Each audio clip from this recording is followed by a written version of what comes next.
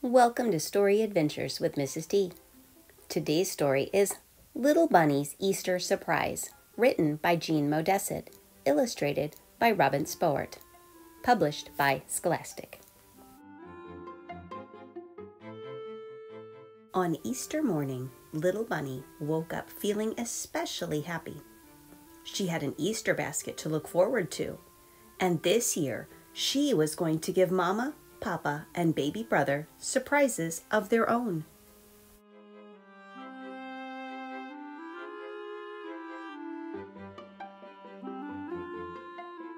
Little Bunny hopped out of bed.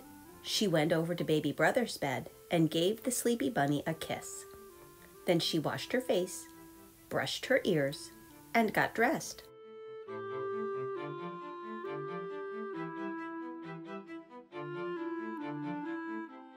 She had just finished when Mama and Papa showed up at the door. "Happy Easter," they said, smiling. "Happy Easter," answered Little Bunny with a smile of her own. Papa's eyes twinkled. "You know, I have a feeling that somewhere downstairs there are 2 Easter baskets for 2 very special bunnies. Anybody interested in finding them?" Little Bunny cried, "I am!" "Me too," said baby brother, and the family went downstairs.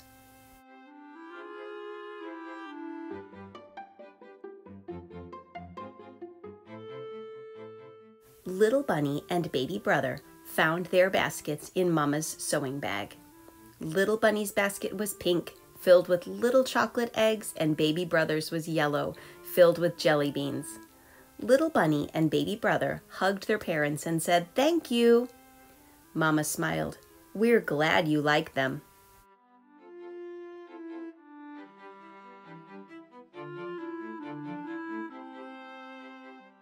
It was Little Bunny's turn to have twinkling eyes. "And now," she said, "you have to find your Easter baskets." Mama and Papa's eyes opened wide. "Our Easter baskets," said Papa. Little Bunny grinned. "That's right," she said. "I hid Easter baskets for everybody."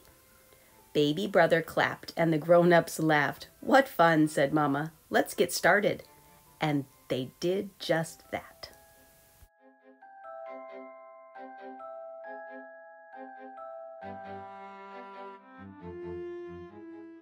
The trouble was, Little Bunny had hidden her family's Easter baskets so well, nobody could find them. It was time for a clue. "Ahem," said Little Bunny. Her parents, who were searching behind the couch, looked up. "Sometimes," said Little Bunny, "Easter baskets are hidden outside the house." "Of course," said Papa, and the family marched outside.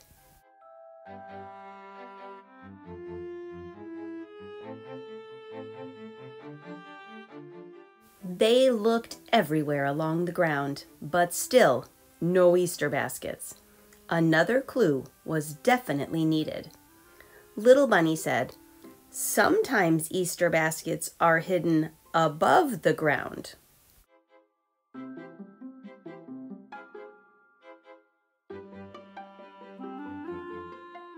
"Of course," said Papa, and they began looking on top of the bushes.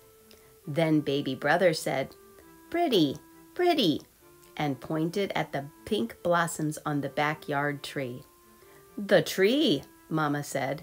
Sure enough, there were 3 Easter baskets tucked in the tree's branches. Little Bunny jumped up and down. "You found them! You found them!"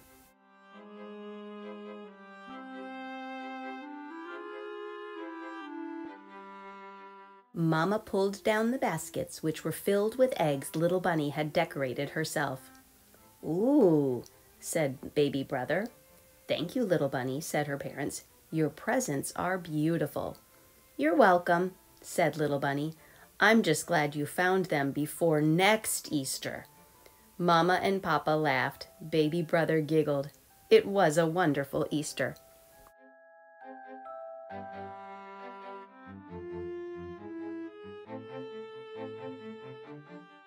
Later that night, as Little Bunny crawled into bed, she thought, "I can hardly wait until next Easter. when I can surprise everyone again." She lay down on her pillow and felt something hard. She lifted her pillow.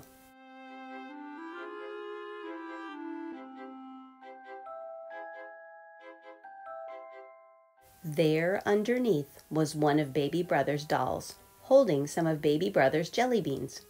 Little Bunny looked over at Baby Brother's bed, and Baby Brother looked back, his eyes twinkling.